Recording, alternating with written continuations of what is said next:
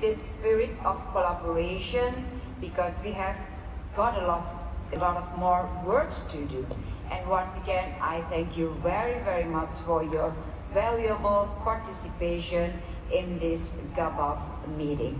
Now I would like to give the floor to my co-chair, Minister Wong.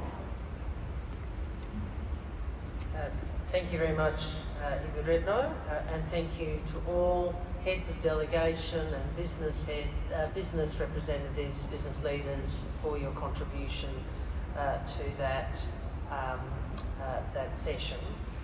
I've made very brief comments. One, I thought it was very demonstrable, not only the progress that has been made, but as I said earlier, the benefit of meeting to set goals and enabling governments and business to work towards achieving those goals. It was notable and really heartwarming to see the unity of business leaders around the table who articulated their shared view about the importance of resigning against modern slavery, and I thank you for that.